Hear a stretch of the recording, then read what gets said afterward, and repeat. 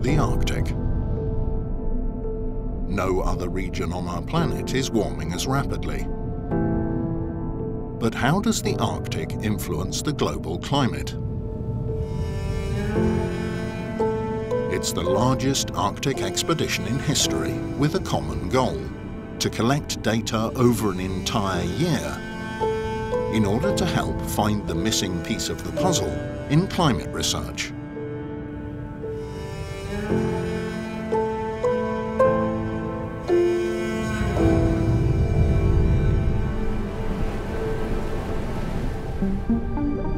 Polarstern set sail from Norway bound for the Arctic, supported by the Russian research vessel Akademik Fedorov, her goal to find a suitable ice flow. At 85 degrees north and 134 degrees east, Polarstern allows herself to become frozen in the ice, and the drift begins. It's a race against the oncoming polar night. The camp is set up in just 18 days. From now on, the interdisciplinary teams will collect valuable data every day. Storms and extreme temperatures make research challenging and alter the appearance of the flow. The constant worry on everyone's minds: will the flow remain stable? An international fleet supports the team on this extreme voyage.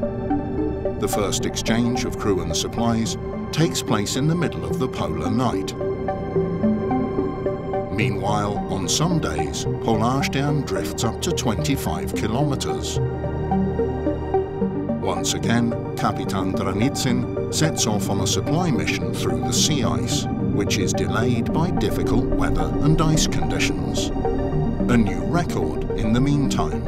Never before has a research icebreaker sailed so close to the North Pole in winter. Kapitan Dranitsin, on the other hand, only comes to within 970 meters of the camp on her resupply mission. The equipment has to be hauled across the ice. Afterwards, Kapitan Dranitsin has to battle her way back through the thickening ice. Her return journey to Norway is only possible with additional refueling by Admiral Makarov. The corona pandemic poses unforeseen challenges. The scheduled crew exchange hangs in the balance. Polarstern has to temporarily leave the flow. Her new interim destination, Svalbard. There, in a historic rendezvous, the German research vessels Sonne and Maria S. Merian meet with Polarstern to exchange crew and equipment, and then the expedition can continue. The summer ice melt begins. Despite this, the flow and camp remain intact. The expedition accompanies the MOSAiC flow to the end, until it completes its life cycle and begins breaking up.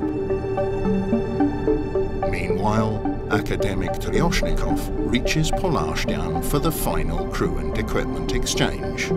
Thanks to unusually large stretches of open water, Polarstern reaches the North Pole in just 6 days. Here, the experts will investigate the final piece of the puzzle: the formation of new ice. Finally, the expedition ends with a warm welcome in Bremerhaven. For an entire year, the research teams have worked day and night to ensure that the complex interactions between the atmosphere, ice, ocean, and ecosystem can be modelled more accurately for decisions on urgently needed climate protection measures.